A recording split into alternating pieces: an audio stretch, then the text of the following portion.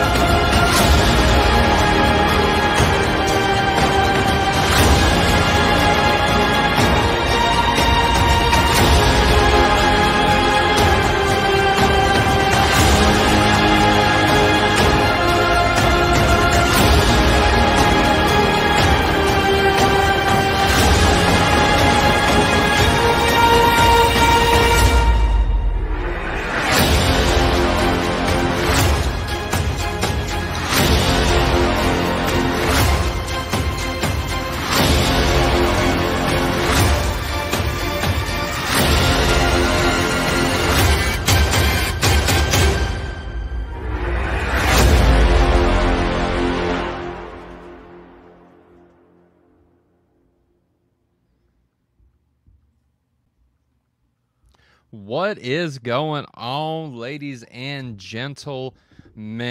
I am your host, Tyler Fowler. With me is my co-host, David Russell, one of my bestest friends in the world, Joshua Davidson, and our new friend, Dr. Tim Stratton. Gentlemen, what is going on? How are y'all doing tonight? Bro, it is a good day. I'm excited. You got like bassy right there, bro. Well, yeah. Well, it's funny because we're all fans of our guest, and we are. Yeah. I've always thought, this guy has such a familiar face. And we were talking before the broadcast, and I was like, did you do a video on for like Youth for Reasonable Faith and how apologetics changed your life? And he's like, yeah, I did a couple short ones, and I did one for Reasonable Faith, and I was like, that was it, And what Tim doesn't realize is that, that's kind of like what inspired me to incorporate apologetics in youth ministry when I was doing the youth ministry. And it's so cool that, apologetics does change your life. And so we're kind of fanboying here. We got one of our favorite apologists here. So Dr. Stratton, again, a warm welcome, and thanks for being on with us. I am just honored to be here with you guys. Again, before the show, we were talking about how there's not, most apologists don't have huge circles. It's not like we're, Hollywood celebrities or anything like that. So we all have little circles of influence. And so we need a whole bunch of good apologists out there. And then we need to band together because we're in this thing together, and we definitely need each other. And so I've got a relatively small circle. You guys might have a huge circle. I'm not sure, but we need all of our circles together. We need to overlap and join forces. So I'm just honored to be joining forces with you guys in this video. We were absolutely honored to have you. So we tried to do, so for those who kind of caught the first little bit that we did, so we actually did a live stream, and we was having so many technical difficulties, but I'm glad we've got Dr. Stratton back to actually sit down and have a conversation about Molinism. So it's funny, I was going to do an intro. I wanted to do an intro to Molinism, and then I went to YouTube and I just typed in Molinism, Tim Stratton, and there's like 50 million different intros. I don't know how many podcasts you've been on, brother, but there was like a whole bunch of intros, and I'm just like, all right, let's go deeper into Molinism. And so we have sent him a list of about 20 questions, and I just kind of want to go through them. We've invited Josh to join us this time. He did not, he wasn't on the first one, and so I'm kind of glad it worked out the way it did, so I could have him on. If for those who don't know, Josh is the one that really got me into Molinism and started talking with me. He's really one of the first people to really talk to me about Molinism and this concept, and so I'm excited to have him. I know he's going to bring a lot to the table, but let's just dive into it. And so, without further ado, Dr. Stratton, for those who don't know you, will you give us just a brief introduction, a little testimony about yourself, and what was it that really got you started on the whole Molinism concept? Well, yeah, so just quickly, my testimony. I was 3 years old right before my 4th birthday, so basically almost 4. And my great-grandpa just died, and I didn't know anything about death at that point in my life. And my mom tried to explain. She was using my action figures to try to tell the story of what happens in eternity. It was actually Weeble Wobbles that she was using. Wow. Yeah, I don't know. Yeah, they're like these little egg-shaped things, and they were, you know, the commercials were, I can't, like they fall but they don't stay down. Weebles wobble but they don't fall down. That's right. Weebles wobble but they don't fall down. And Yep. And this one was kind of broken, and so it had this little clear plastic covering on the action figure on the Weeble Wobble, and you could slide it on and off. And my mom tried to explain the soul to me at that age, and slid it off of the Weeble Wobble, and then put it up on top of a shelf that I couldn't see up on. And she said that this is what happens when we die if we have Jesus in our hearts. And she goes, this is where your great grandpa is. He's up in heaven with Jesus, and it's beautiful up there. It's perfect, and it's so much fun.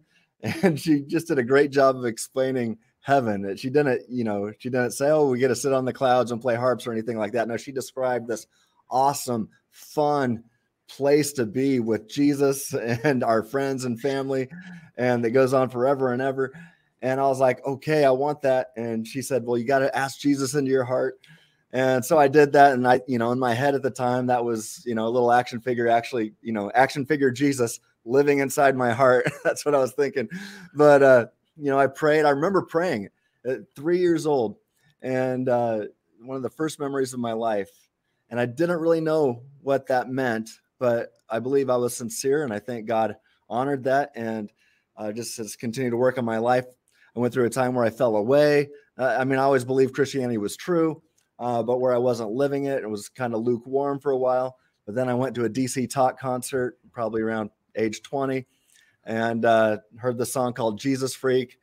And I just was convicted. I was like, all right, that's it. I got to be devoted to Christ, devoted to Jesus 24/7. I don't care what anybody else thinks about me. I'm devoting not just my life to Christ, but to telling people about Jesus wherever I'm at. And so, yeah, it's, I was born again at a young age, but devoted my life to actually following Christ seriously at probably around age 20 at a DC Talk concert. So anyway, one thing led to another. I got into youth ministry, and in youth ministry realized, wow, the kids are dropping off like flies. They're becoming atheists right in front of my face. Yep. This is that video that you saw, David. I was talking about this experience where this young man became an atheist, a young man who's been in my Bible study for 2 years, been in my youth group for a couple of years, raised in the church in an awesome Christian family. And then because I couldn't answer some of his questions, became an atheist right in front of my face. And his objections that he brought were actually, they seemed good to me at the time, and it really rocked my faith. I didn't lose my faith, but he rocked me. And I was wondering, man, do we have answers to these objections? And so I started doing some searching on the internet and ran into guys like William Lane Craig and J.P. Moreland and Mike Lacona and just so many others. And I just started tearing up all of their work, and especially William Lane Craig's Reasonable Faith podcast. I would listen to one of those, at least one every day. And then pretty soon I found out about Biola, and I was like, I got to go there to learn from Craig and Moreland and all these other greats there, and went there. And, you know, it's just been one thing after another. Just, it does change your life. You know, understanding not just what we should believe, but why we believe it. And then the whole systematic approach to theology too has also really helped me, trying to make sure that all of my theological beliefs are coherent and fit together. And if they don't do that, if they're contradicting each other, I realize, okay, at least one of these has to go. And so that's really, you know, that's been the catalyst to help me really dig deep into all these different theological issues, some of which we're going to talk about today. And that's what really led me to eventually become a Molinist. I saw that there was apologetic significance to Molinism, but most importantly, I just saw how it made sense of all of Scripture and how a systematic approach to theology, you know, if one is committed to systematic theology, which I think everybody should be, I think that Molinism is the only way to make sense of all of Scripture, and also defeat problems of evil and other things like that. So, yeah, I know some guys. They were always like, "Yeah, don't throw that Molinist defeater when we're talking about evil at me," you know, and because it is like it's like the defeater, you know, like ends the conversation right there. But you know, it was really attracted me to Molinism. Because, you know, I never like I tell the guys all the time, I don't claim a specific position here. I lean Molinist and Arminian, you know, but yeah, so it's the only one. The reason that I was attracted to it is because it's the only one that dives into the depths of omniscience, right? Like how do we figure out omniscience? And I'm not sure if we'll ever truly figure that out as finite creatures. You know what I mean? But that's a tough one. I think that Molinism does dive into that aspect instead of saying, oh, it's this way or oh, it's that way, and it has to be that way. No, I don't think so. I think it's a lot deeper than what you think, you know. You know, talking about God here, and God's pretty wild in the first place. Now, I'm not appealing to mystery here, but you know, I am saying that, you know, Molinism is the best one for me. It was the most attractive to me because it dived into that aspect, trying to explain it. You know? Yeah, I think you're accurate whenever you say that, because I'm trying to think if, you know, Calvinism or really even Arminianism in the sense, and I know we're going to get into why Molinism isn't really necessarily a soteriological concept, right? But I can't think of any other system that really dives into omniscience if I'm really trying to think about it. Josh, do you know of any? Because I mean, I don't know about a deep dive into omniscience specifically, but I've heard a lot of really interesting talk out of dynamic omniscience, this open theism thing. They go pretty, they're pretty, let's say, thorough. I don't know that their answers are as convincing as some of the things that I've heard out of Molinism, but they seem to have a pretty robust view of things. But they're looking at it from a different perspective, and so it's not exactly the same thing. Yeah, we should get Duffy and a Molinist to debate. Yeah. I got one. I got one on Apora. If you ever want to, I got one on standby, bro. Slap that bad boy up.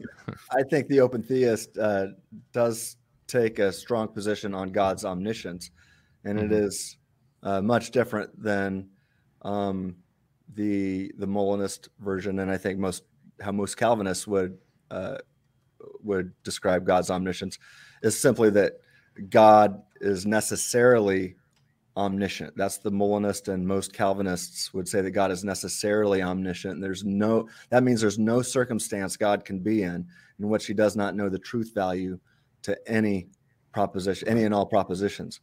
So if he's necessarily omniscient, he cannot fail to know everything, to know the truth value to all propositions in any circumstance. And that includes the circumstance prior to his creative decree. And so if that's true, then God has to have middle knowledge. Now, the open theist is going to say, well, God knows everything that's logically possible to know, and that doesn't include knowing everything prior to his decree. Now, I think that it's going to run that the open theist is going to run into scriptural issues, and I think problem of evil issues, which I think a lot of open theists, or a lot of people are attracted to open theism because they think it helps get God off of problem of evil hooks. I think there's more traps that can be set for the open theist. And I think Molinism is by far the best way to get out of those traps, and to avoid traps altogether. So maybe that's a topic for another show.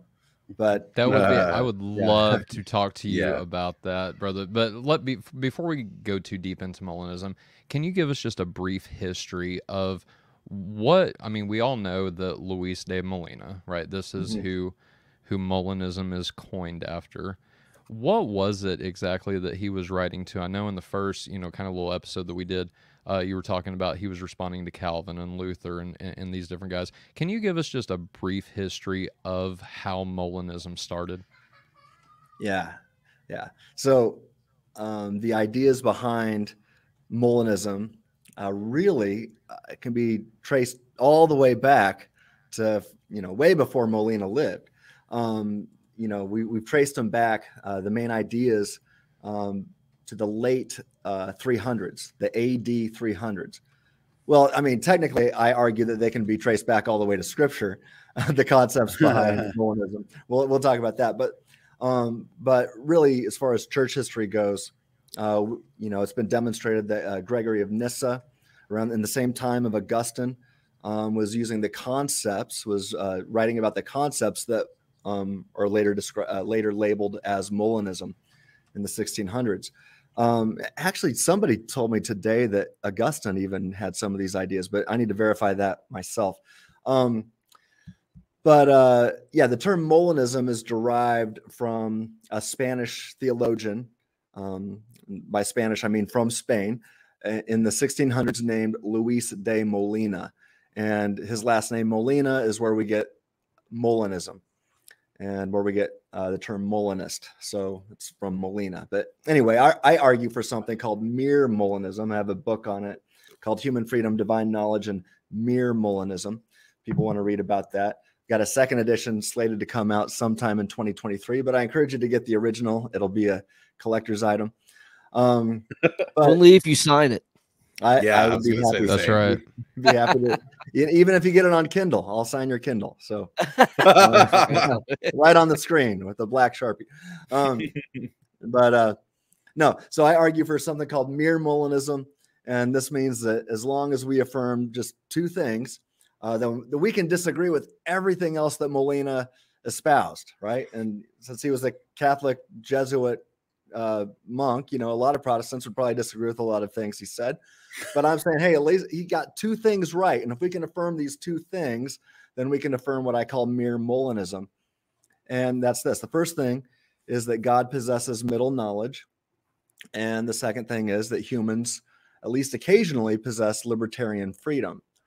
And so if those two propositions are true, if we have those two ingredients, then mere Molinism is true. Now, as far as historical interaction, I think, there's not been a lot of debate in the past. In these last 500 years, there hasn't been a lot of debate between the Molinist and the Calvinist. Not until recent years. So I'll give you a brief history here. Let's start basically 500 years ago with the Reformation. So we've got Luther and Calvin, right? And then Molina counters their writings. So their lives all overlap. We got Luther in Germany, Calvin in France, and Molina in Spain. And they didn't have cell phones or Facebook or anything like that, or the internet in general. So it was really hard for them. Could you imagine if they did? I think we would have avoided so many of the problems we're dealing with today. These theological debates we're dealing with today.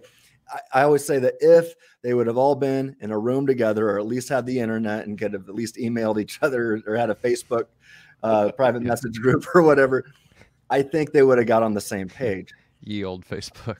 Yeah. Ye old. I'm sorry. So, yeah. Now I'm just thinking about that. Freaking time travel. Start the anyway. I think time travel is metaphysically impossible. So forget it. Amen. Josh and I were having an interesting conversation about how whether or not God can actually interact in the past before this episode, and so that was I don't want to get off in the weeds of that, but that was a really interesting subject. A theory or B theory, Tim? Oh, I'm a staunch A theorist. I do think the Molinist needs to be an A theorist to be consistent. And I don't think there's any libertarian freedom compatible with a block theory, a B block theory of the universe. But there's some B theorists who disagree with me, so maybe I'm wrong. But I have written on this on my website. Anyway, let's get back to the history here. So you had Luther and Calvin, and then you had Molina countering their writings. And then you have Joachim Arminius. We'll just call him Jake, right? Jake enters the scene, and Jacob Arminius was a reformer who died in good standing with the reformers, right? So he's a good reformed theologian. And at one point, though, Arminius was accused of being, what Tom McCall once told me, he was accused of being too Catholic. And so simply could not risk aligning himself with Luis de Molina, since Molina was a Catholic Jesuit priest. So history is important here. We need to put ourselves in their shoes and understand that even the political pressures that they were under to adopt different theological views, and how things are playing out here, and wanting to be in good standing with the reformers and things like that. So anyway, many historians think that Arminius took Molina's work and attempted to repackage it and then offer it in different words. And historians infer this explanation because Molina's writings have been found in Arminius's library. And they've actually found Arminius actually quoting Molina, but not citing him. So today we accuse him of plagiarism. Mm-hmm. But you now put yourself in his shoes again. He's a reformer wanting to be in good standing with the reformers. And so he can't quote a Spanish Jesuit monk. So that's the way I understand the story. So yeah, he even talks about middle knowledge in a couple places. Now Kirk McGregor thinks that he didn't really understand it. But there's big debate there. So because of this, many believe that Arminius was actually a closet Molinist of sorts. Now, Kirk McGregor disagrees and contends that Arminius may have really liked some of Molina's views, but failed to express them correctly, or that Arminius was highly influenced by Molina, yet held a different view. Now, others would say that Arminius did understand Molina correctly and would consider himself to be a Molinist, but those who were attempting to popularize Arminius's teachings did not properly understand Arminius's attempts at teaching Molina's middle knowledge view. So whatever the case might be, it's vital to note that the Synod of Dort was not responding to the real thing. They were not responding to Molinism. So Molinism, Luis de Molina was not on trial here.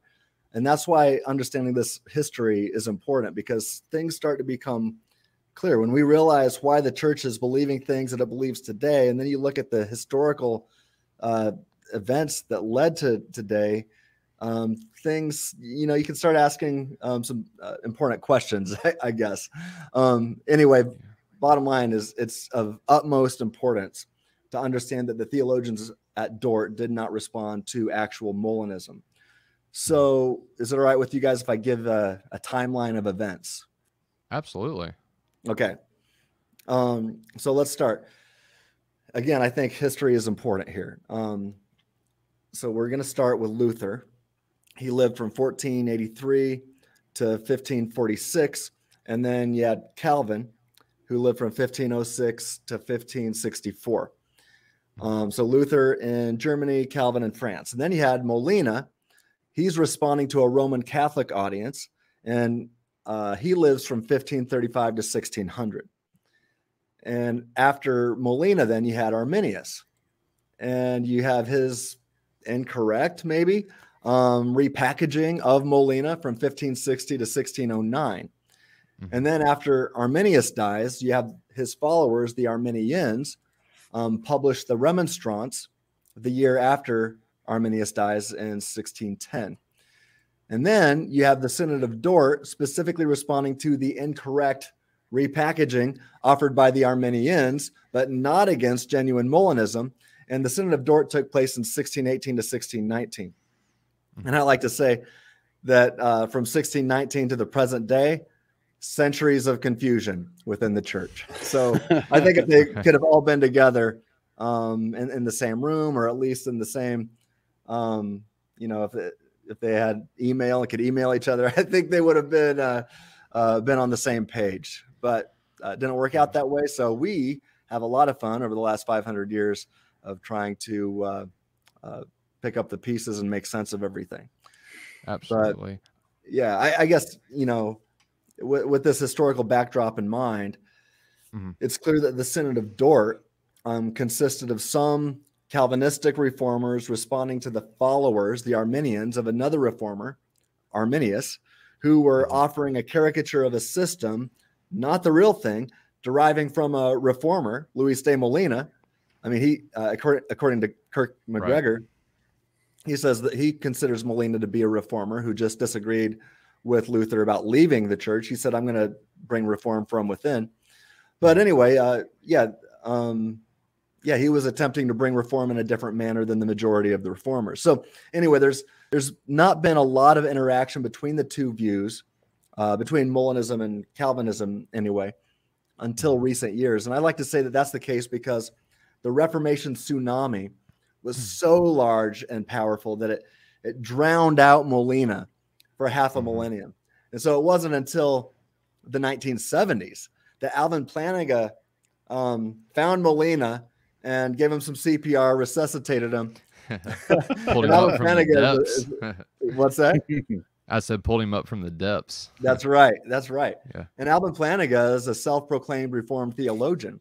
And he's the one that resuscitated Molina and brought him back to life, as it were.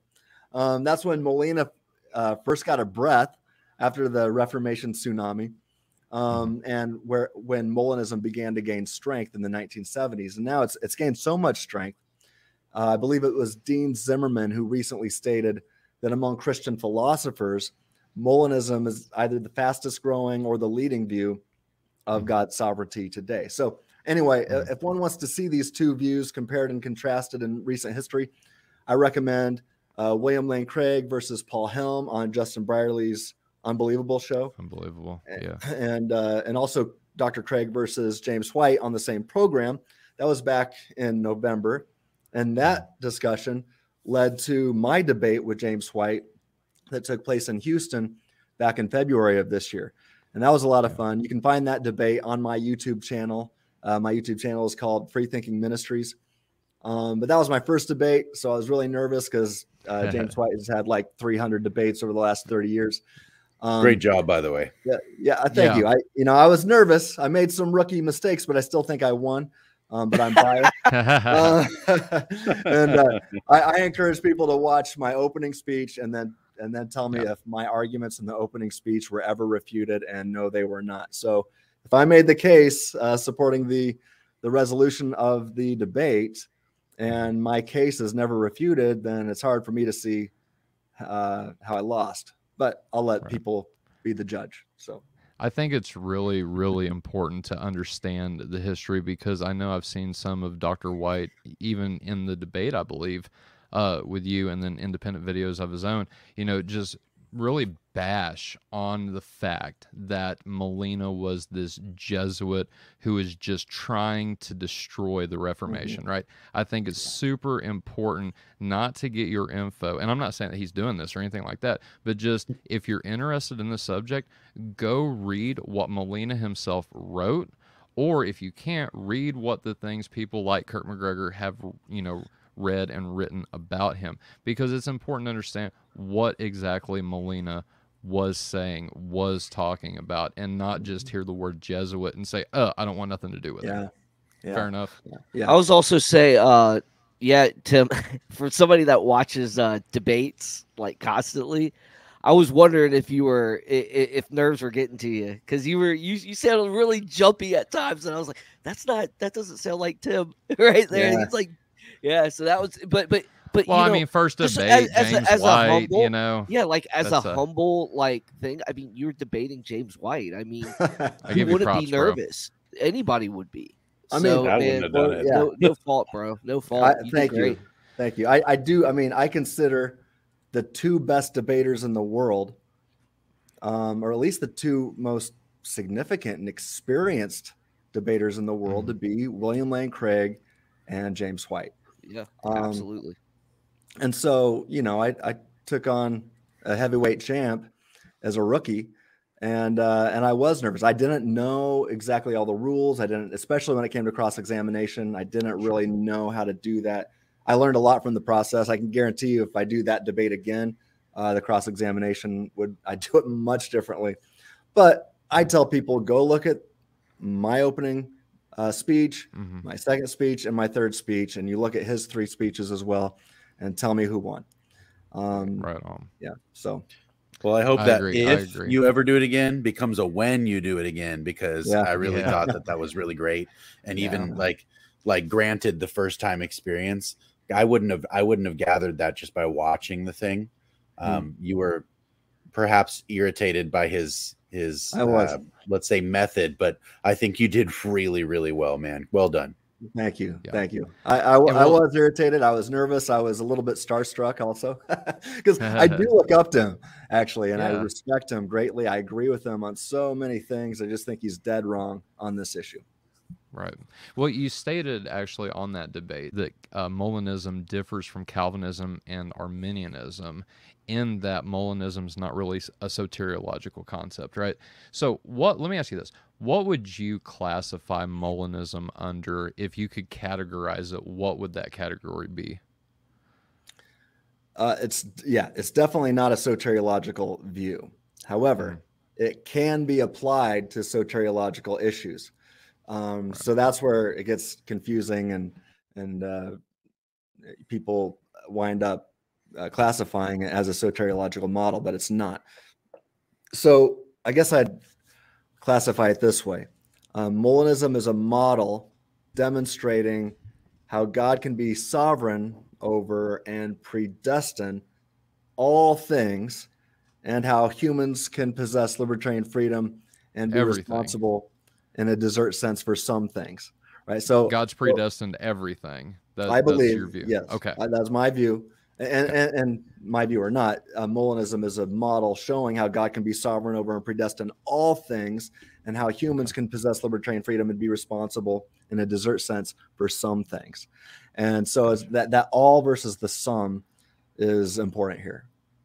Okay, let me ask you this, Tim, real quick, and then David and Josh, I want you guys to jump in as well. So because a Calvinist, right, will say, well, God predestines all things. So what exactly is the difference between you and a Calvinist whenever you both say God predestines all things? So we both agree that God predestines all things. We disagree on the how God predestines all things. So the Calvinist is going to say God predestines all things by making it happen through deterministic means. I say it's causal determinism. So determinism, and this is how many of the Calvinists define it, determinism would be defined along these lines, that the antecedent conditions are sufficient to necessitate all events, or it would be all effects, right? So if they are causally, or if they're connected to those antecedent conditions, right? So if they're going to focus on these antecedent conditions, then if these antecedent conditions are sufficient to necessitate the event, then I say, well, that's causal determinism. And you're seeing a lot of Calvinists, or at least some Calvinists today, kind of retreat from the word causal, and I find that interesting. I don't think they can. But anyway, I like to say it like this: the antecedent conditions are either sufficient or insufficient to necessitate all events. And so the Calvinist says that God predestines everything. Amen to that. I agree. And they say that he does that via determinism. And the Molinist says, well, God does predestine everything, but he does not have to determine everything to predestine it. And the Molinists can demonstrate this, that God can predestine all things. If a God is omnipotent and omniscient prior to creation, then he can predestine all things, even the things that aren't determined to occur. He can predestine even libertarian free human choices. Right? And so if they're libertarian free humans, then they are not determined by definition. So anyway, we both, the Calvinists and the Molinists, both agree on predestination. We disagree on the how. So in one sense, it's really kind of a silly disagreement. We're all agreeing on predestination, but we disagree in the how it occurs. And I think it's important. I mean, this is such a big issue that we're willing to, in a sense, divide over it. Not that we can't go share the gospel together and stuff, but it really, I think a big part of it gets into the problem of evil. I don't think the Calvinists can escape the objections raised by because what it seems. Yeah. Sorry, go ahead. Finish your thought. No, you go. I was just going to say, because it seems like what I'm hearing, and guys, correct me if I'm wrong, is that whenever it comes to predestination from the Calvinist perspective, that God is, and I'm just going to use this terminology because I can't think of anything better, but more hands-on. But whenever you're describing it, Tim, it sounds like not passive, that's not the word, but I guess more hands-off in the sense. So does that make sense? Josh, you want to add to, is there anything that you guys want to add to that, Josh, David? I was going to say, I think the only difference, I think, well, not only the main distinction, I think, between the Calvinistic idea of predestination and what Tim is describing so far is the logical priority of omniscience and decree. God's omniscience comes before the decree in the Molinist view, and God's omniscience, or at least knowledge of all things that will be, is contingent upon having decreed all things. And so as far as I can tell, that seems to be the main distinction. I think you're right, Josh, but the problem is, and I pointed this out to White in our debate, is if White's going to say, or if a Calvinist is going to say that God does not have middle knowledge prior to the decree, then there's a circumstance in which God doesn't know the truth value to all propositions, and therefore God is not necessarily omniscient. So not that's at what that I said point, anyway. I mean, so necessary omniscience means there's no circumstance, right? God cannot fail to know everything in any circumstance if God is necessarily omniscient. Now, most Calvinists will want to affirm God's necessary omniscience, and I pointed out, well, on White's view, he's saying, I mean, really, on this view, White has to affirm open theism, at least prior to the decree. God doesn't know everything. Strange bedfellows, right? What's that? Strange bedfellows, just in the opposite direction. And I think James White has a greater revulsion against open theism than he does Molinism. I don't know, but I know he's not a fan. But on his weird view, he's since he's so opposed to this idea of middle knowledge, and that just follows. And I explained this in the debate. If God is necessarily omnipotent and necessarily omniscient, then middle knowledge comes along for the ride. He can't help it but to have it. So, it has to, it seems like, because if the middle knowledge is dependent on or contingent on God's decree, then how could it logically exist prior to the decree being actualized? Right. Right. And I think all of us, and I'm sure Dr. Stratton, you probably agree with this. We all had our oh crap moment when we actually figured out Molinism, right? Because it's not the easiest concept to grasp. And I think one of the real big things that helped me, as it kind of relates to this, is Craig's answer on the unfallible barometer, right? Yeah. I think that really helped me. So when, if you guys ever, for the audience, if you want a simple way to kind of get into it, kind of listen to Craig's analogy of the infallible barometer, which you can pick up on Defenders, because that was where I started, Tim. I didn't start with Reasonable Faith, the podcast. Talk about it in here too, I think. Oh, do you? Yeah, sure. I started with Defenders when it came to Craig. I just launched right in, and I remember I had to like write down like words, that I didn't even know existed. Join the club. Right. Yeah. So anyways, but that's what really helped me. And yes, you do have a section on that in your book. So that's really cool. Yep. I thought I did, but I couldn't remember. Tim, I got a question for you. So let me ask you this. So whenever it comes to causal determinism, do you believe that there's anything that God causally determines? Oh yeah. I think God causally determines a whole bunch of things. If not most things. So I just say that on occasion, human makes choices that are not causally determined by God or something else, that we are the source of that choice or that judgment, or deliberation. At least occasionally something or someone else does not causally determine me to think or evaluate or judge or choose or act a certain way. At least on occasion, some of those things are up to me and not up to God or something else. So, but yeah, I mean, anybody who advances the Kalam cosmological argument would have to say that God causally determines some things. It's all about cause and effect. Anybody who advances the fine tuning argument is going to say that God causally determines the fine tuning of the initial conditions of the early universe that necessitate then the events of the galaxy and planet and solar system in which we live, the life permitting universe. So these are all things that God has determined. But that doesn't mean that he cannot cause and create a being in his image and likeness with the supernatural power of libertarian freedom. I do think that it's the supernatural power that we have, and that's what separates us from the other things in the universe.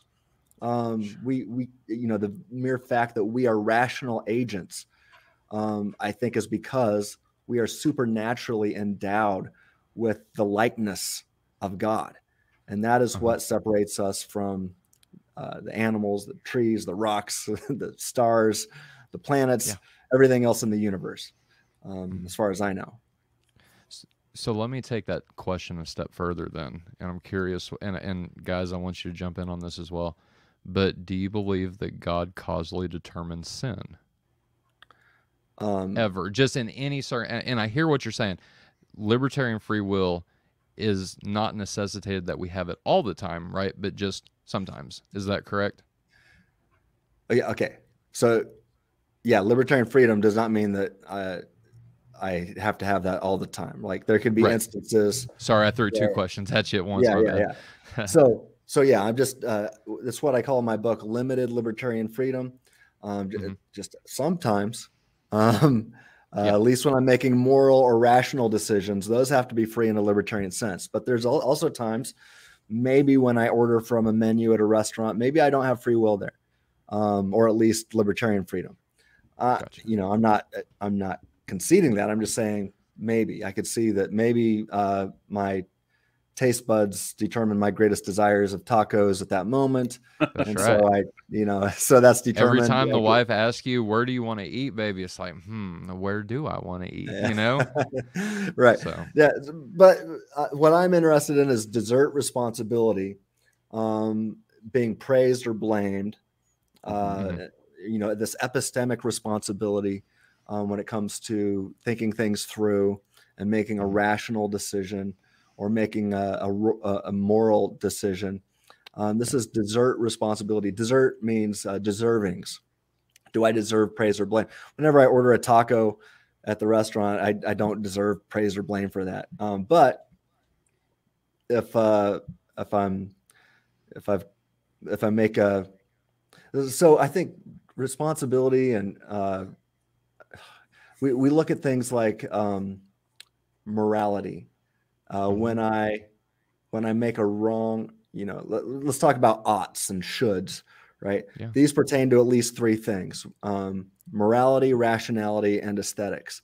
So when I don't choose as I ought to when it comes to a moral decision, I've done something immoral or sinful or evil, right? I've missed the moral mark, right? When I don't choose as I ought to when I'm deliberating, I've missed the mark of rationality, and therefore I've become irrational. I've done something irrational. I haven't thought the way I should have or ought to have. And when I create something aesthetically that misses the mark, I've created something ugly, or at least not as beautiful as it could have been if I followed the rules of aesthetics. So there's these oughts that I'm concerned with, and if something or someone else causally determines the way I think, the way I judge, the way I deliberate, it's not really me that's doing it. It's up to something or somebody else. If it's God that's doing it, then when I sin, well, God causally determined my greatest desire, which in turn causally determined my sinful thought, which in turn causally determined my sinful action. And now apply that to Hitler or the KKK or the rapist or whatever, the Calvinist who cheats on his wife. Now, I mean, that's God. We're left saying that God determined the Christian, the Calvinist, to cheat on his wife. Yeah. He was a passive cog. So anyway, you asked, do I believe that God ever causally determines men and women to sin? Yeah. No. Okay. However, so as it says in Acts 4, God does predestine. You're so sin. good, bro. I love it. That's exactly where I was going to go. Yeah. Okay. Cool. Yeah. So God predestines human sin. Yep. God created a world on the Molinist view. God created a world in which He knew that humans would freely do what they ought not to do. Right. So sin, by definition, is missing the mark. So suppose that God causally determines a Calvinist to think adulterous thoughts, or even actually causally determines, like I said, the Calvinist to cheat on his wife. If that's the case, then the Calvinist ought to do exactly what God determines him to do. And think about it. If you could do other than what God was determining you to do, then somehow you become more powerful than God. So for the Calvinist to do anything other than not cheat on his wife in this circumstance would be to miss the mark. And that would be a sin. So clearly, everyone should see how absurd this is. So therefore, we ought not believe that God causally determines a person to sin. We need libertarian freedom here. That's what Josh, I've had this conversation with Josh, so many times, like just exactly what you just said. And it's so interesting to really, whenever you sit back and think about it, that is the conclusion that you come to, right? You can't.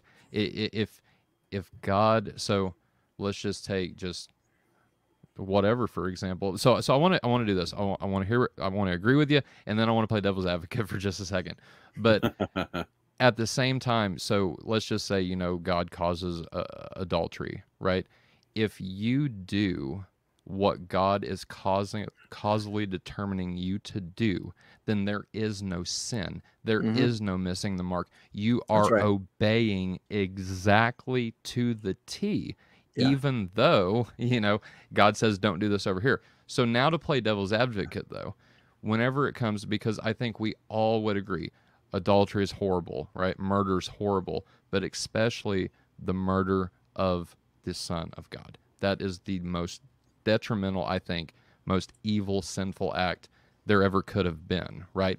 But at the same time, if that wouldn't have happened, we wouldn't have been saved. But that's another topic. But the point is, I think, and I think, Tim, and correct me if I'm wrong, please, But this boils down to, what does that term predestination mean in Acts 4? Yes, God predestinate. Let me I got it right here. So the passage is Acts 4:27. For indeed both Herod and Pontius Pilate with the Gentiles and the people of Israel assembled together in this city your holy servant Jesus, whom you anointed, to do as much as your power and your plan had decided beforehand would happen. And now, Lord, pay attention to their threats and grant to your servants to speak your message with great courage while you extend your hand to heal. And so that's kind of, that's really the qualm, right? Is what does that word mean as the NET translates it, decided beforehand? Am I right? Which also means predestined. Right. So yeah, there's two ways of understanding that, as far as I can tell. Either God decided beforehand that that's what's going to happen, and so he causally determined it to happen exactly as it happened. And so then every sinful act was ultimately also determined by God, either through primary or secondary causation. So that's what the Calvinist says. And the Molinist says, well, hold on a second. God can predestine what they freely chose to do, right? And the causal chain was broken. They were free to do it. God just knew they would. God knew what they would do if he created this world. He knew what they would freely do in a libertarian sense if he created this world, and he created this world. He decided beforehand to create this world, knowing how they would freely choose. And so on the Molinist view, God did not determine their sin. Therefore, their sin was up to them. They were the source of their sin, and therefore they are also worthy of blame and of judgment for their sin. Because they're the source. They're the source. But if God determined them to do it, I don't see how they're worthy of blame. They did exactly what they were supposed to, exactly what God made them do. They obeyed perfectly. Yeah, right. Yeah. Another thing that I kind of like bring up, and I know it's not a lockstep argument, but when the disciples preached this, when Peter preached this sermon, the gospel had already occurred. You know what I mean? So I mean, Jesus went through his temptations where he had the opportunity to circumvent the cross and take all the kingdoms of the world in a moment of time and all that stuff. I mean, that stuff was presented to him, so all that's in mind when he's preaching that sermon. So we've got to think about, okay, historically, Jesus had his opportunities here and had his he went through the temptations, he went through everything that we went through, and he chose the plan of God, and God knew that, God would know that, and so I mean, you could see where Molinism can work in that, just from my perspective. Yeah, I definitely see. So I'm glad you guys are breaking it down like that, because I can definitely see what you mean now whenever you interpret these passages. And that's what this whole concept really boils down to. Are you interpreting these passages like a Calvinist or like a Molinist? Because we all bring these things to the table whenever we're reading the Bible. I mean, just in my opinion, but kind of like the old earth thing. But anyway, that's beside the point. But no, so let me ask you this, Tim. What does libertarian free will look like before the fall? And then what does libertarian free will look like after? Yeah. Okay. So libertarian freedom is simply the ability to choose such that antecedent conditions are insufficient to causally determine or necessitate one's choice. Okay. So let me say that again. Libertarian freedom, this is how I define it. It's the ability to choose such that antecedent conditions are insufficient to causally determine or necessitate one's choice. Now, I've also described it this way when it comes to rationality. The ability to think such that antecedent conditions are insufficient to causally determine or necessitate one's thoughts and ensuing beliefs. So, as I said in my debate with White, these definitions of libertarian freedom hold whether or not there are alternative possibilities available to the chooser or to the thinker. So that is to say, strictly speaking, based upon the definition I've offered, in a strict sense, libertarian freedom does not require alternative possibilities. However, if one does possess opportunities to choose among alternative possibilities in the real world at a specific time and place, then it's necessarily the case that one is not determined by something or someone else. So with biblical data in mind, we can understand libertarian freedom like this, and it's the opportunity to exercise an ability to choose between at least two options, each of which is compatible with one's nature in a circumstance where the prior antecedent conditions are insufficient to causally determine or necessitate the agent's choice. And that's a fancy way of saying the ability to do otherwise. So, so your question was about what libertarian free will looks like before and after the fall. Correct. I mean, in a sense, it doesn't look any different. And that's just the sense that as long as the, pre-fall Adam and you and I, or anybody else, we each have the opportunity, we each have the ability to choose such, at least sometimes, that antecedent conditions are insufficient to causally determine or necessitate our choice. And on some occasions, we have at least two options from which to choose that are not necessitated by antecedent conditions. So in that sense, libertarian freedom doesn't look any different. Where it does look different is what alternative choices are available to choose. So, okay, yeah, the pre-fall Adam he was in God's presence, created in God's presence, and had the ability to become a sinner. Right now, and so he had the opportunity to fall or not. He had to eat the fruit or not. And now sinners, let's just look at the regenerate sinner.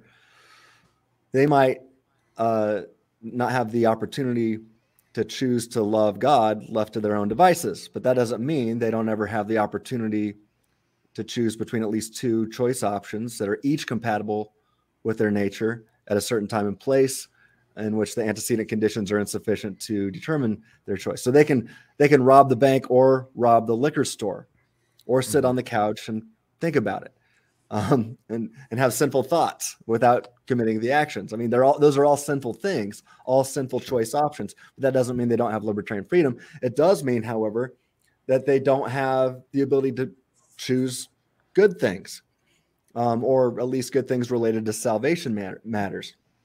So we could say it like this, according to 1 Corinthians 10:13, when a Christian is tempted to sin, they have a range of options that non-Christians might not have. So the Christian, according to 1 Corinthians 10:13, can either choose to fall into temptation and sin, or choose to take the way of escape that God provides. So Christians possess a different range of options, each compatible with their nature. A Christian can sin. I mean, I hardly ever sin, but I still sin a little bit. I sin way more than I want to, but I'm constantly being sanctified. But I don't know any serious theologian who would say they never sin anymore. So obviously Christians still sin. But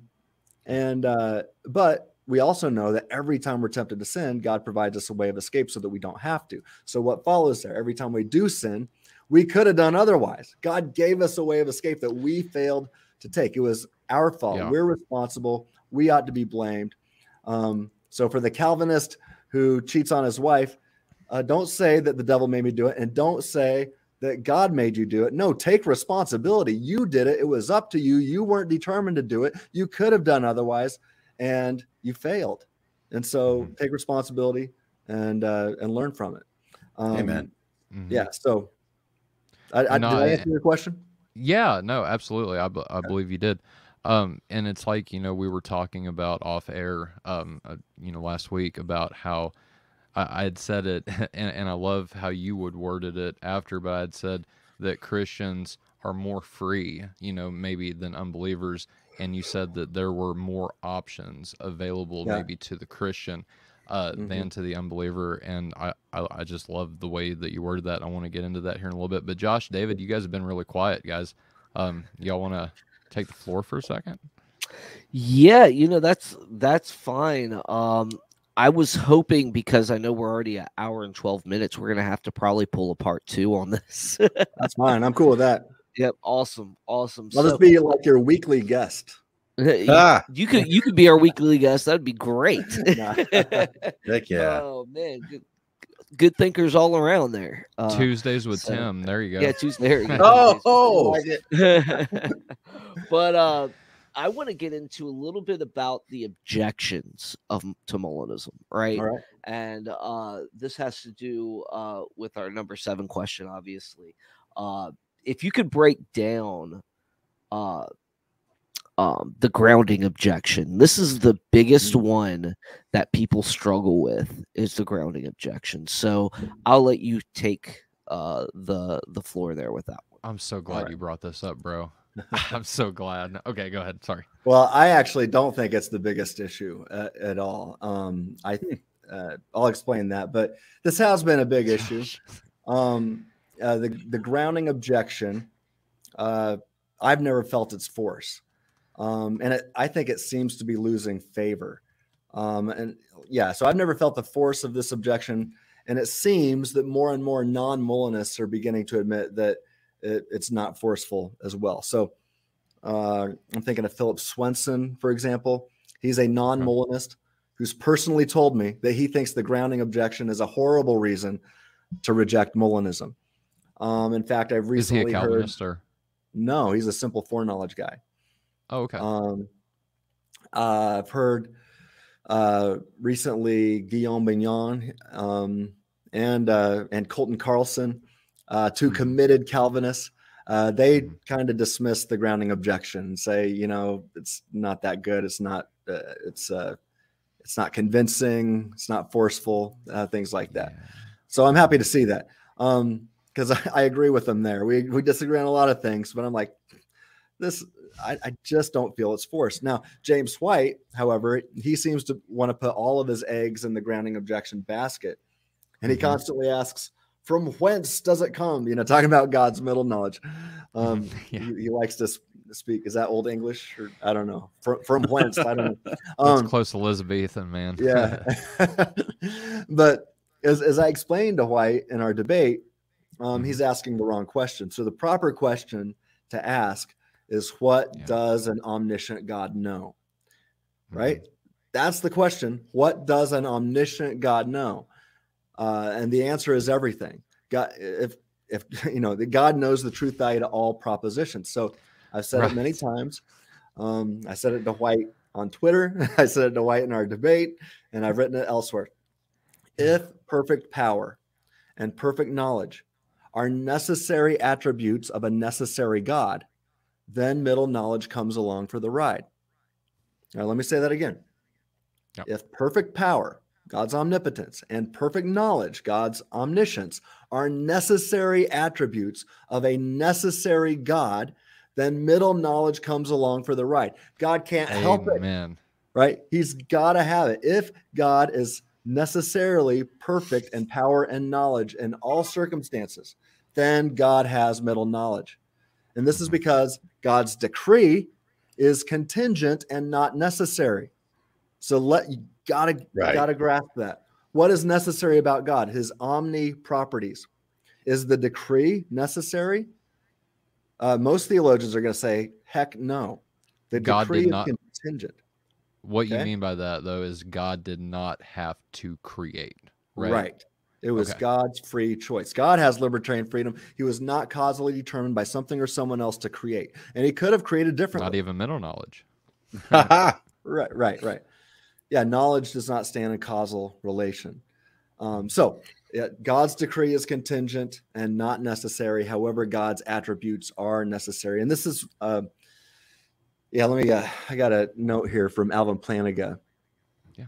And he says, it seems to me much clearer that some counterfactuals of freedom are at least possibly true than that the truth of propositions must in general be grounded in this way, right? As the grounding objector presupposes. So all grounding objectors are proposing a theory that seems far less clear than that there are at least some possibly true counterfactuals of freedom.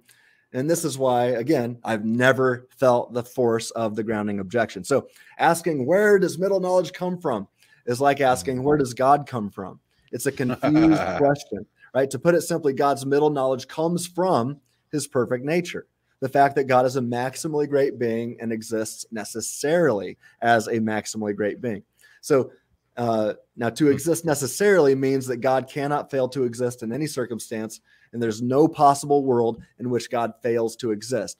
And moreover, not only does God exist necessarily, but God possesses his perfect nature necessarily. So that means that God cannot fail to exist or exist as the perfect standard of power and knowledge in all or any circumstance.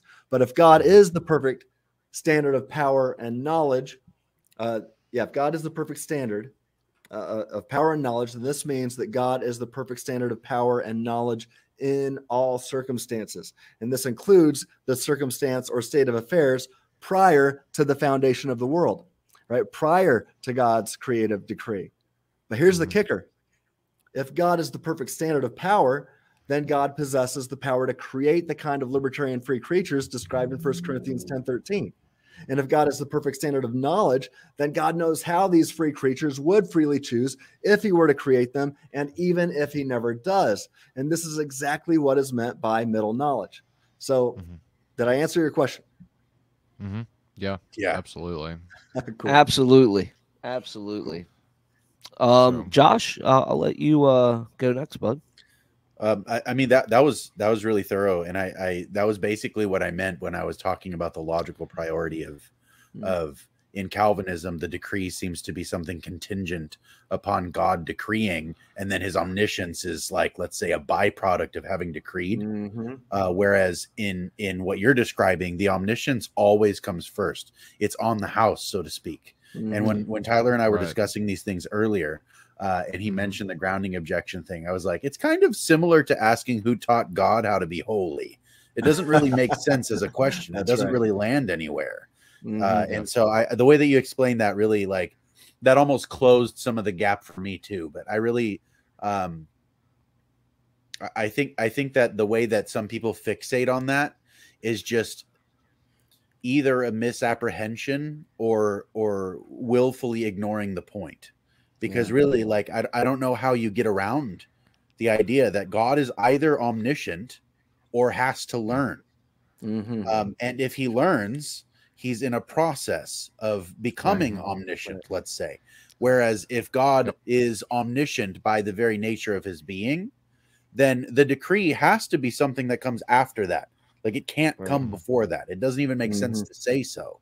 Not that we're talking about like temporal, you know, like God doing something over time to make a decree happen. I don't think we're talking about that, but you know, in general, looking at the problem, let's say, of saying, why is it true? Why is it true? There's no creation for it to be true about, right? It's like, no, the proposition is true because God is infallibly correct. He's omniscient. That's the foundation of the claim that God knows, right? Yeah. See, so and that's, I think the way that you explained that was really suitable. Yeah, and you know, the things. Oh, go ahead. Well, that's one of the things, like, as a Calvinist, that I didn't understand how Dr. White, like, didn't grasp that. And I don't mean any disrespect or anything whenever I say that, but why do these propositions, truth values, have to come from outside of God? If God is omniscient, then they have to come from within him. And that's what it means. Like you said, Josh, you broke it down so like kindergarten style. It's like, where does middle knowledge? It comes from God. It's part of his omniscience, if we can word it like that. David, go ahead. I was just gonna say, and you know, I love the way you explained it too. and I was about to say, am I going to have to get him to just give a simple definition of the grounding objection? But the way you came back at it was just was really good, and I think that it's exactly what the audience needs to hear, because I think we have to at least cover that in any type of Molinist conversation. I've read Craig's papers on it and stuff like that, and I'm settled on it, but we have to cover it. So. Yeah. And I've got a little section in here too. People want to read it. I think it does a good job of going through the problems of the grounding objection. So in a thorough but kind of quick manner. So can I ask you a question real quick, actually? Sure. And this is jumping back to the free will before and after the fall, let's say. The answer that you gave is basically free will is something that it's not defined by what raw materials you have to work with. It's defined with your capacity to work with them, right? Am I still following? Well, I've never said it like that. I'm rephrasing it because I'm coming back to what you had said, and I'm trying not to rehash like everything that you had said, but it kind of stood out to me that the way that you had said it, it seems like, and this is how I would put it, right? Is if you're looking at Adam prior to the fall, he had, let's say, better raw materials for his will to work with than after the fall. And it was the material that he had to work with, like the desires, his passions, the way that those things were inflamed. That's what changed, not his ability to choose, right? Yeah, I think that's good. The what we have to work with changes, but that doesn't mean that we never have the opportunity to choose between at least two options, or that antecedent conditions always necessitate our thoughts and beliefs and actions and behaviors and choices. So then let's say in terms of the kind of like whataboutism that comes out of like conflating this idea of something being an influence, and the kind of way that some people talk about it as though influences are causes, right? Adam had a different set of influences post fall, but none of those things caused him to choose any of the things that he chose, right? What you're saying is that as long as he's the thing doing the choosing, the amount or the kind of influences that are present don't necessarily alter the existence of libertarian freedom. Those are just the building blocks by which your will can do things in real life, right? Yeah, Joshua, I'm glad you brought up this distinction between an influence and something that or an antecedent condition that necessitates a choice, right? Or an effect or an event, right? There's a difference between something that influences and something that determines. So an influence is not a causal determining, or an influence doesn't have to be a deterministic factor. An influence can, I think we're influenced. We can't help but be influenced by things, but that doesn't mean we're causally determined by that thing. They're two different things, philosophically speaking. Is there a point where an influence ever becomes a causal determining factor? Yeah, or would it be more influence multiple? Anymore? Okay, they're categorically different things then. That's how I think of those things, and how I would define these things. So an influence is philosophically a different thing than an antecedent condition that is sufficient to necessitate an event. Okay, so that's an influence doesn't necessitate, and an influence does not necessitate something, but an influence. I want to say an influence influences, but I can't do that. But that's Semitic Greek. Yeah, right. And dying, he died. right. Influencing, he influenced. Yeah, I need to. I don't have an official definition of influence ready to go, but I'll get one.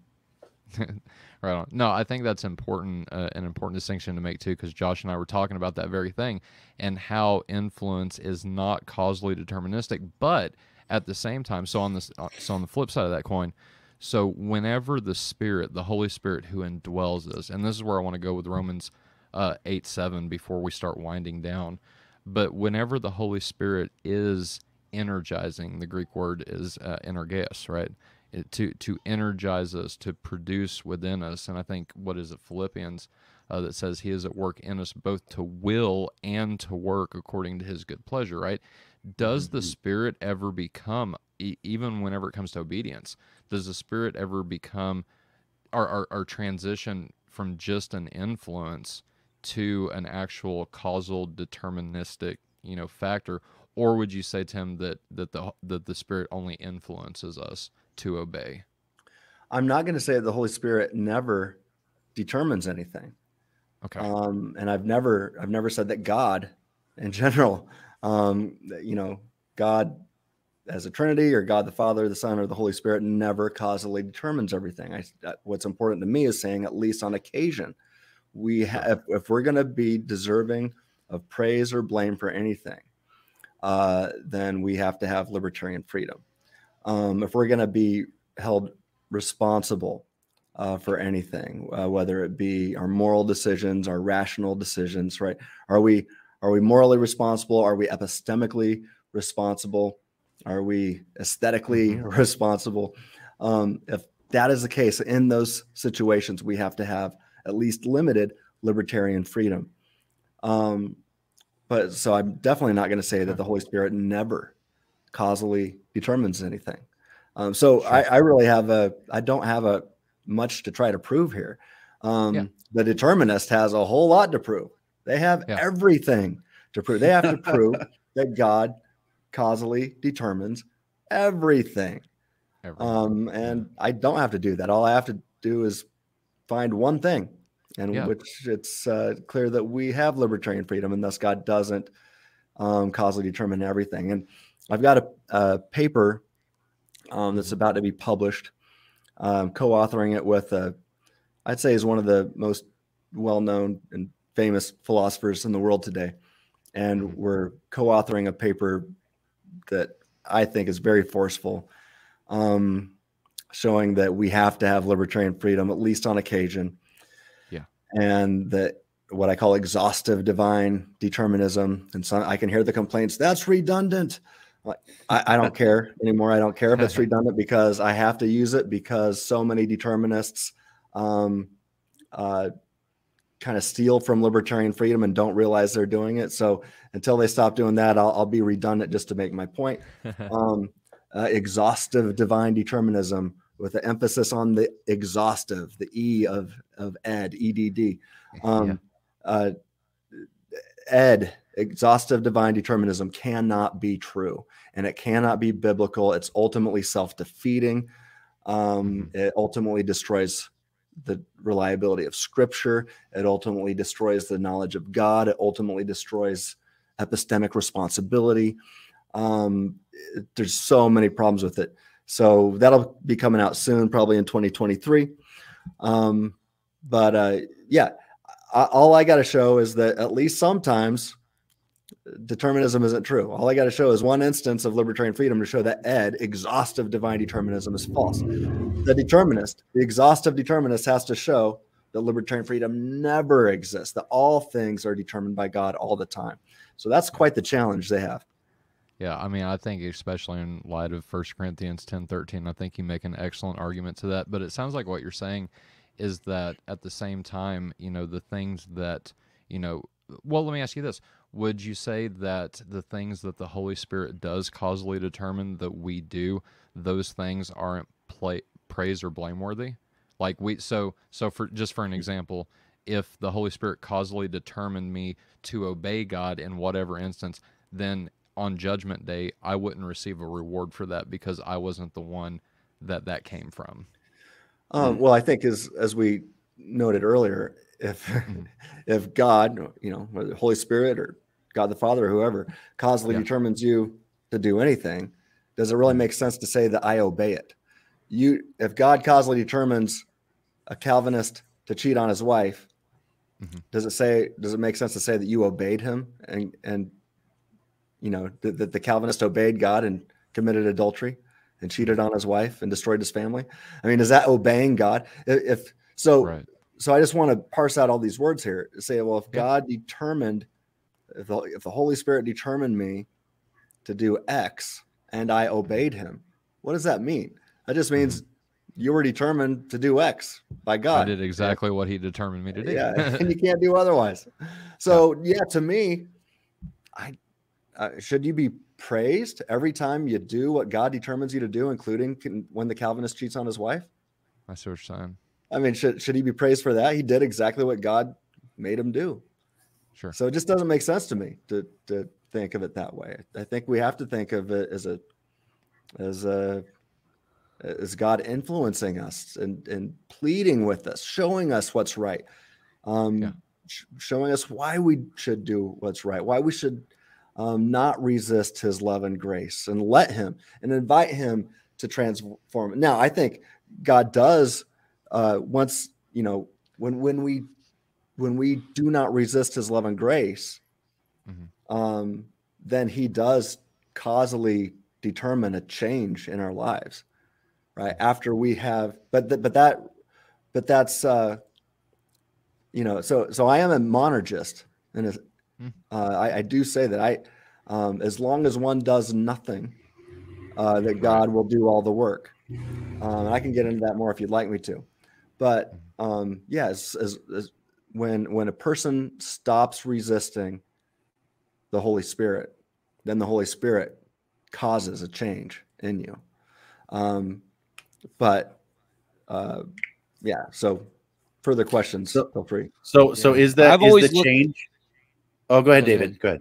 I was just gonna say, like, I see it as kind of like all these things, kind of like a blending, like it's like, they all happen, and it doesn't have to not be simultaneous, it doesn't, but yeah, I get what you're saying, Tim. I think that was a really good response.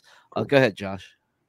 I was going to say, so you mentioned that the Spirit does cause change within you or your person, right? And so in the same sense as the fall didn't cause Adam's choices, the change that the Spirit causes in me doesn't also cause my choices. Am I following? Whereas he's like reversing the curse of the fall in my spirit so that I can commune with God, but he's not causally determining my choices because he's done something to my nature. Yeah, no. I think I like how that kind of rhymes. Reverse the curse. I used to watch a show when I was a little kid called "Reverse the Curse."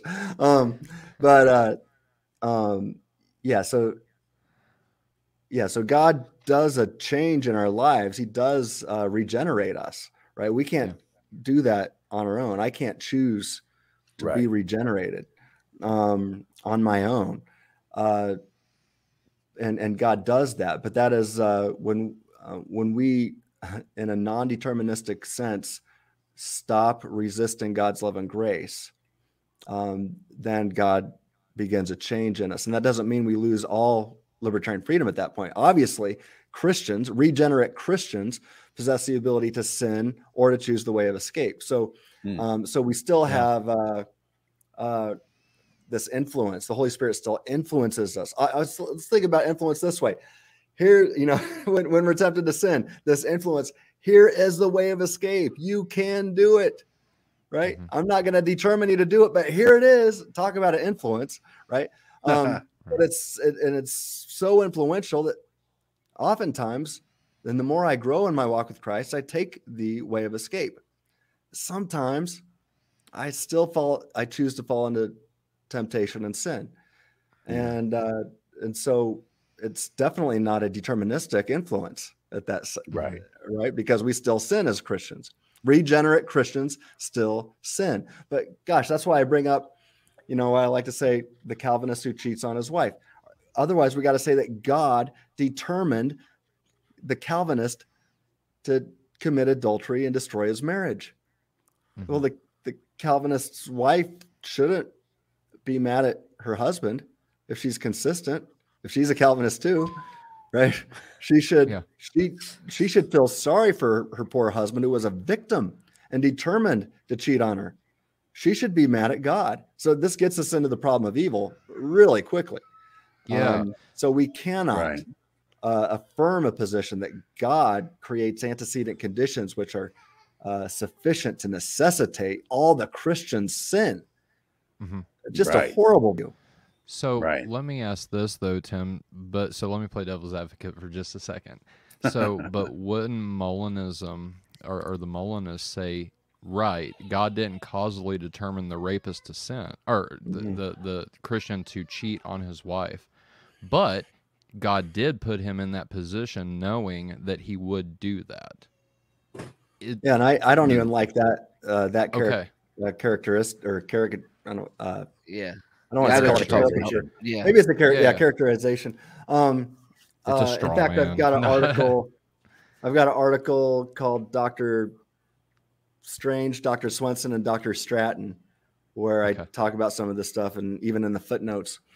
But it's I don't think it's right to say that God puts us all in different situations. I think that's just a misunderstanding of what Craig says, because how he describes it can give off that impression.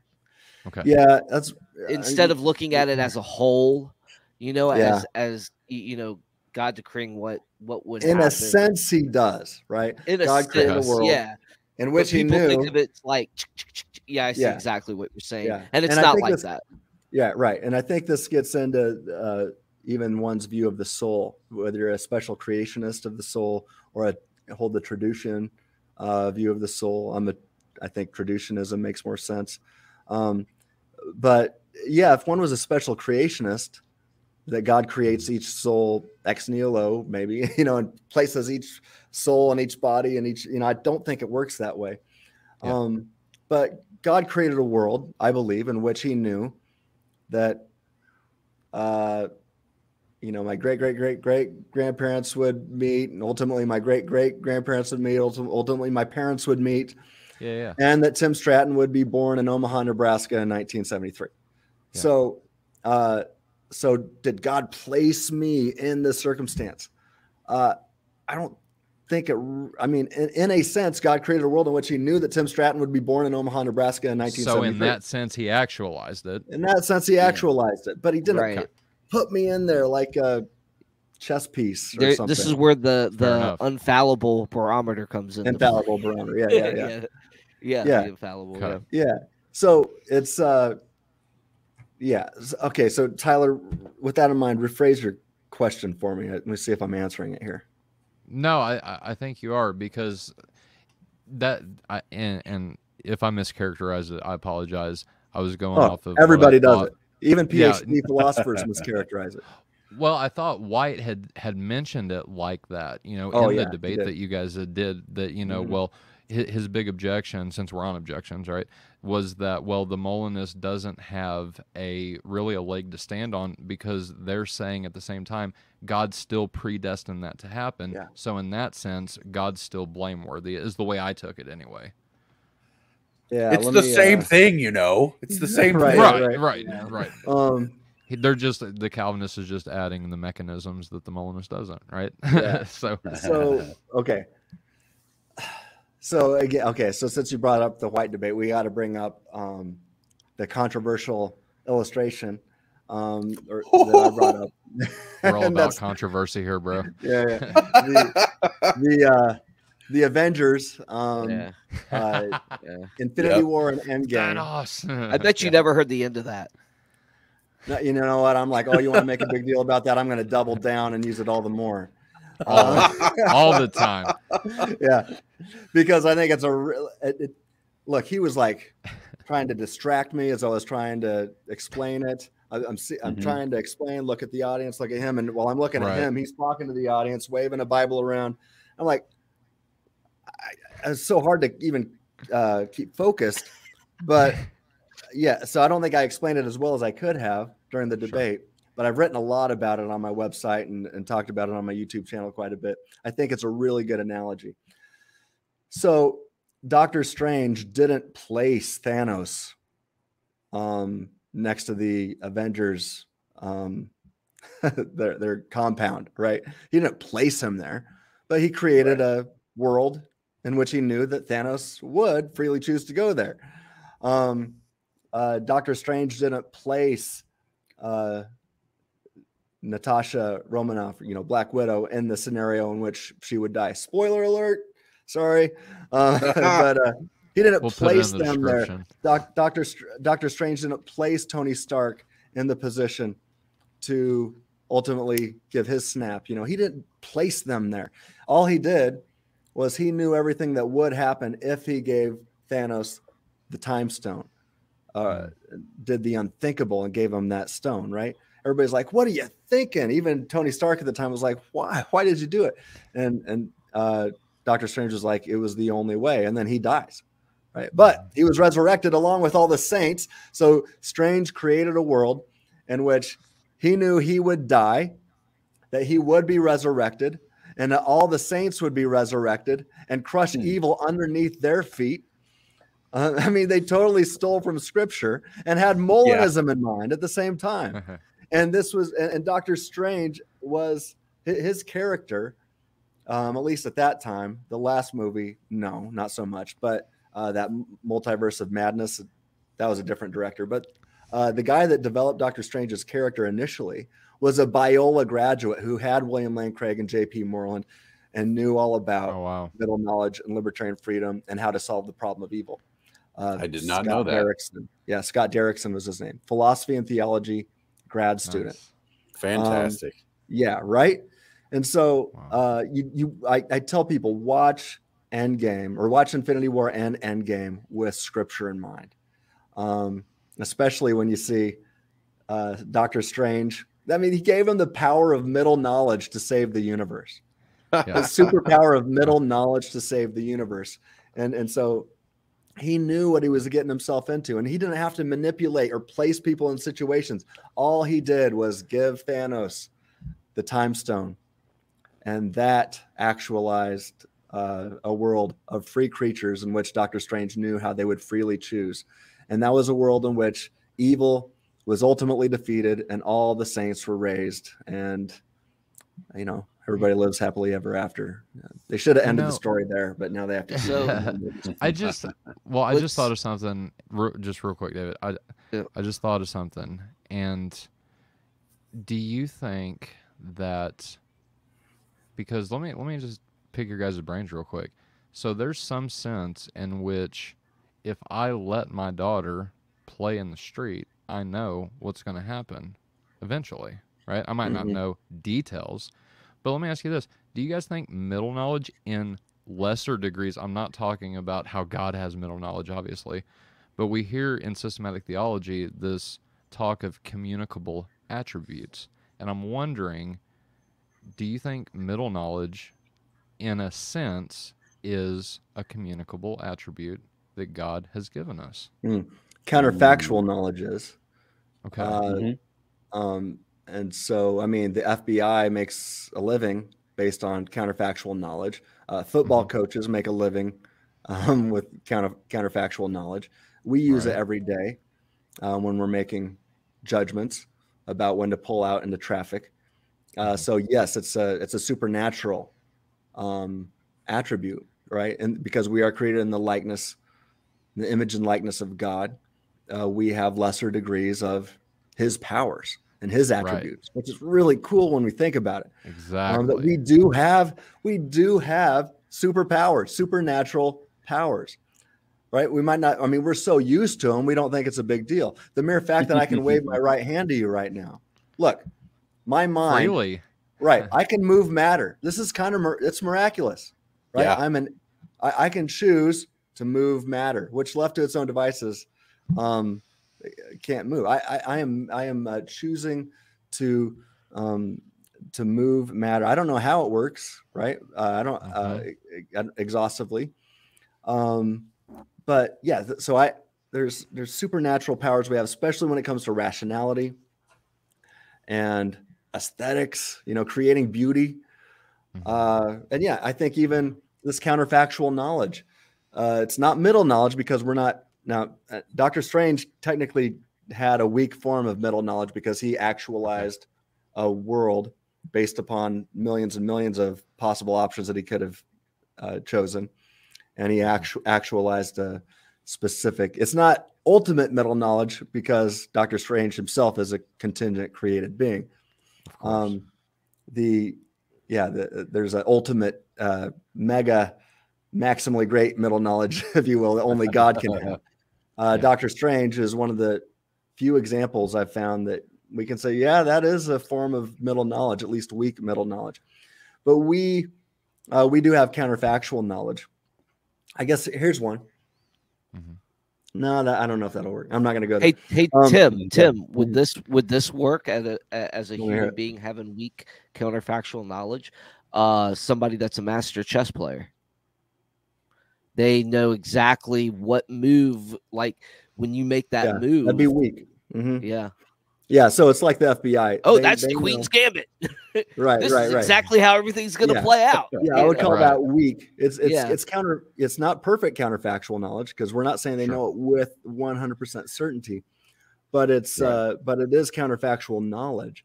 And so when the FBI sets up the sting operation to catch the pedophile, they know somebody so well. They've done their homework. They've studied them. They've watched them. They've scouted them.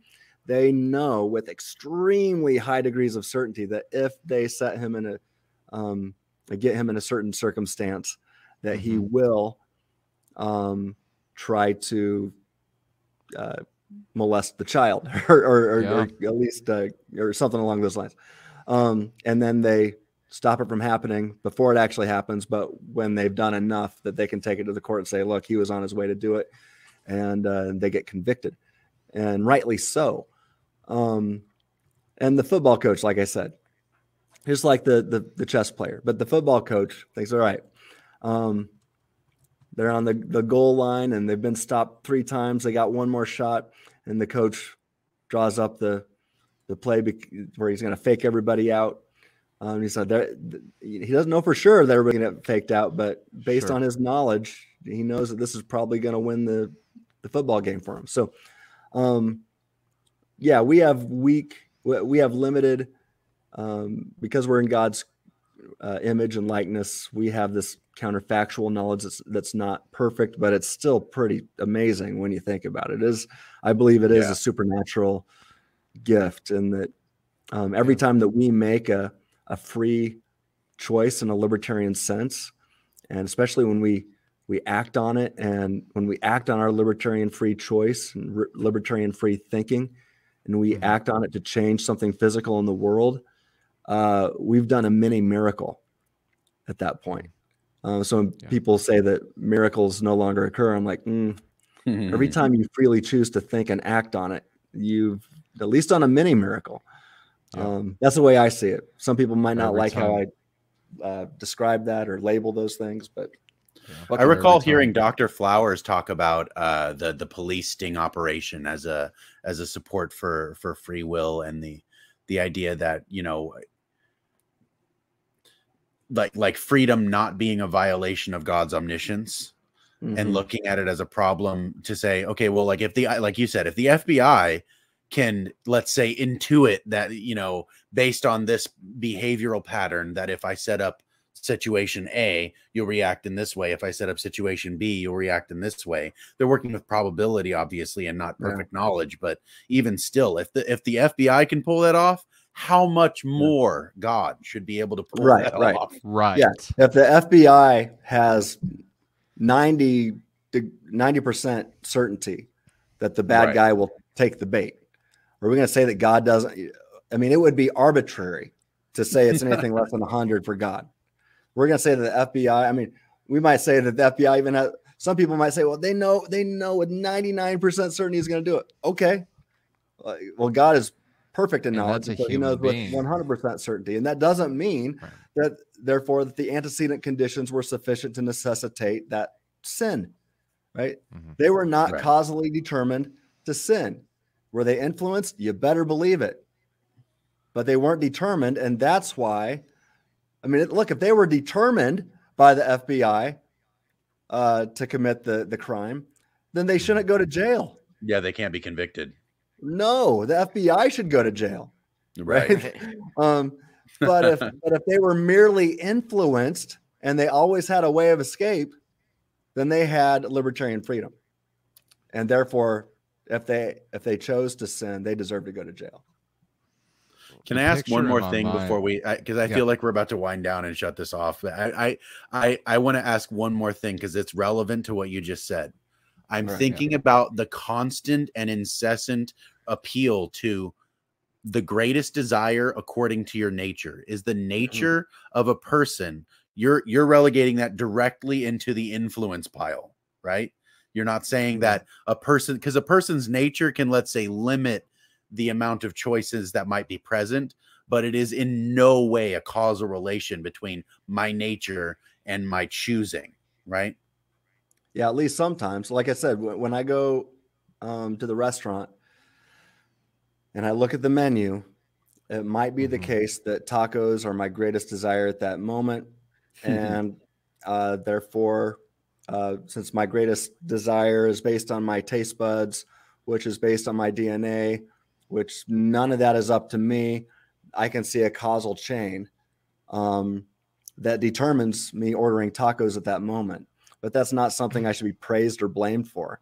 Right. Now, I'm not saying that I don't have libertarian freedom there. I'm just granting to the sake of the Edwardian. Well, in terms of moral decision making, though, So morally, I think we can choose against our greatest desire, and that's, I mean, so at least our greatest physical desire, and we can just do what's right. We can do the rational thing, even when it's not our greatest desire, and that's what separates us from the animals, right? Animals react to their greatest desire all the time, but we're rational agents, and we can say, I ought not do what I desire the most to do. Now, with that said, and the consequence of that can be dire. Absolutely. Right. Now, this is especially true, and I talk about this in my book, especially true when it comes to rationality.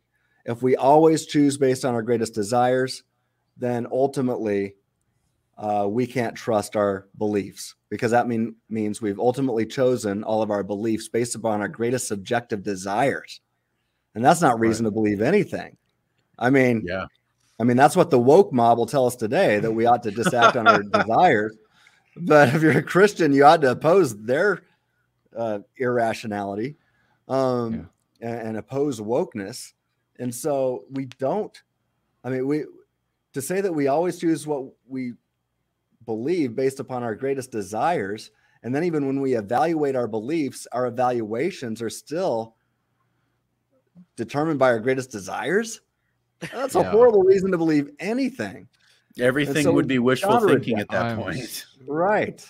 I'm really glad you guys went here. And so in winding down, I really want to touch on Romans 8:7, or really Romans 8:5. Let me read it real quick for those who don't know, and to refresh all of our memories.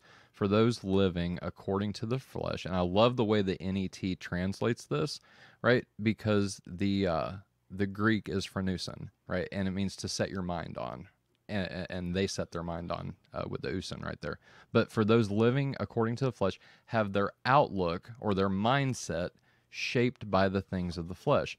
But those who live according to their spirit have their outlook shaped by the things of the spirit. For the mindset of the flesh is death, but the mindset of the spirit is life and peace, because the mindset of the flesh is hostile to God, for it does not submit to the law of God, nor is it able to do so.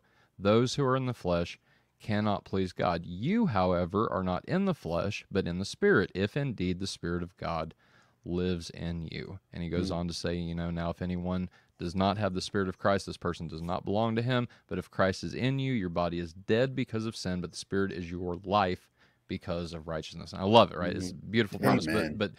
But to go back to that phronouson, right? Phroneo. And Tim, I think this ties into what you said about rationality, clear. So these people, they're not basing these choices off their greatest desire in any way. This is their belief. This is their mindset, right? And so how does that parallel with the libertarian concept of free will? I mean, the Bible is clear, and I think this is one of those Calvinist objections where either I'm misunderstanding it, or I think it really, really holds a lot of weight to an objection against libertarian free will, but they're not able to do the law of God, right? They're not able to do these things that please God. What's your response to that objection? So unregenerate Christians aren't able? Yes. Oh yeah, yeah, and they so think of it this way. Mm-hmm. I was just in Utah a few weeks ago and had a conversation with a Mormon about this, but because this gets us into good works and things like that.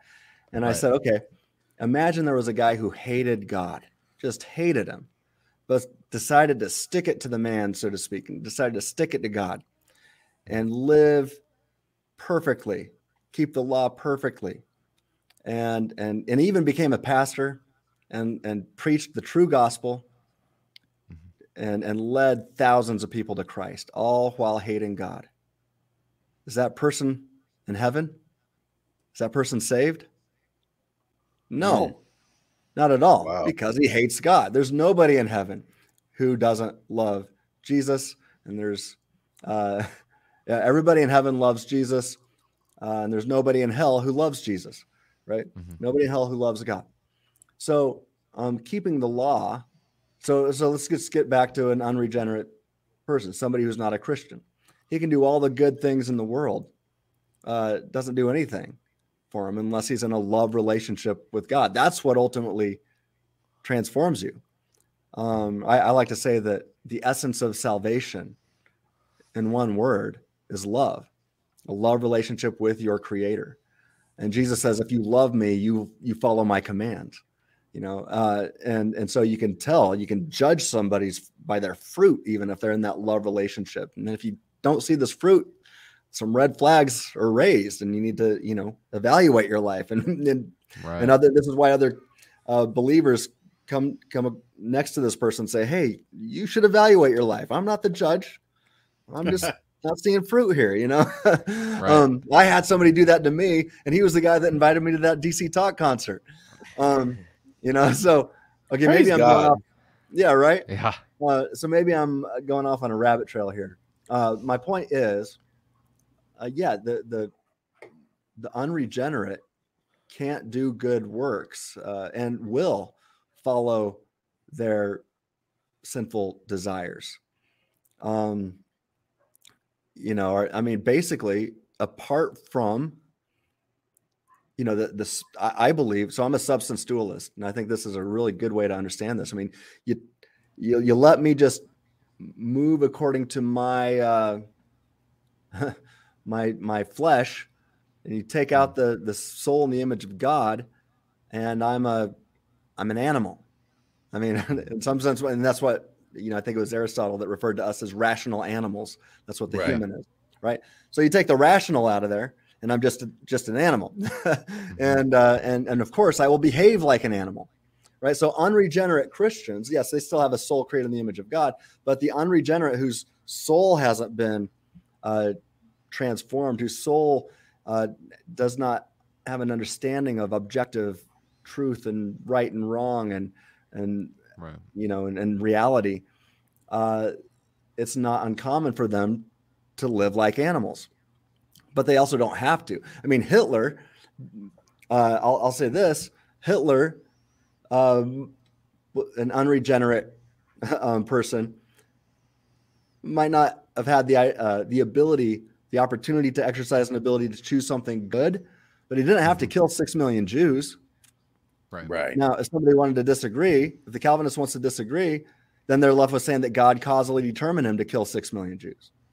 Mm-hmm. Right. So even though Hitler couldn't become a Christian, we could say that Hitler could not become a Christian or could not choose Christianity. He did have libertarian freedom to not kill 6 million Jews, but he did it anyway, and that's why he's blameworthy and why he's probably the most hated person on that ever walked the earth. Sure. Well, I can agree with that. Yeah, some people might say it's Jesus.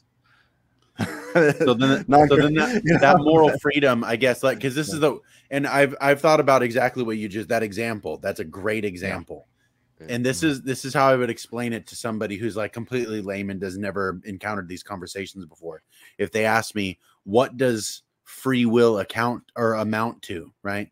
It would be something like the reason why we blame Hitler and not a Holocaust for the same volume of death, right? The hurricane is something that can't have a willful decision over how many people it causes harm to, but Hitler had a willful decision in causing a Holocaust, right? So you blame Hitler for a Holocaust, but you don't blame a hurricane for a Holocaust. Yeah. Definitely. That's a great illustration. I'm gonna have to steal that from you, Josh.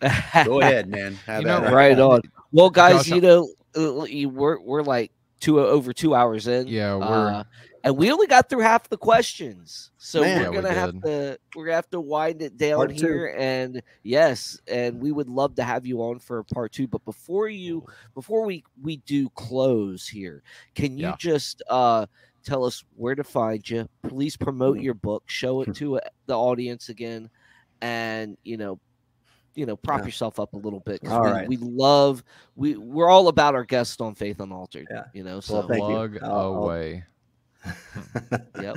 Yeah, I'll never miss an opportunity for self-promotion. But Human Freedom, Divine Knowledge, and Mere Molinism. I think it's a pretty good book. There's some things that I'm changing, some things that I'm making stronger. For the second edition that will come out hopefully in 2023. Working on that right now, but this is still a really good book. You can get it on Amazon. The big ideas behind this book, I stand by all of them, and encourage you to get that. There's also a study guide that goes along with it. You can get that on Amazon too. I co-authored this with Timothy Fox, and I don't. It's not just a study guide, but it goes further and goes deeper into all the different chapters, and I think there's some pretty cool stuff there. You can follow my most of my written material is online at freethinkingministries.com. Got tons of videos on our YouTube channel. Just search for Free Thinking Ministries. I've got 2 journal articles out in Perichoresis 16.2. Got another one coming out in the Perichoresis Journal. It's supposed to come out this month, but they got a different editor, so it's been pushed back a few months. So it'll be out shortly. And then I've got another journal article that's forthcoming. I think I know who's publishing it, but we're not 100% sure yet. But you're not going to want to miss this one. I just actually put the finishing touches on it just a couple hours before we started this talk tonight. And so really excited about that. I'm co-authoring that with one of the top thinkers, in my opinion, to ever walk the planet. And he's well known and respected and a leader in this field. And we're defending the free thinking argument, which has been under a lot of fire recently. There's a lot of atheists, naturalists that hate it, a lot of Calvinists that hate it. There's even a handful of libertarians and even a couple Molinists who don't like it.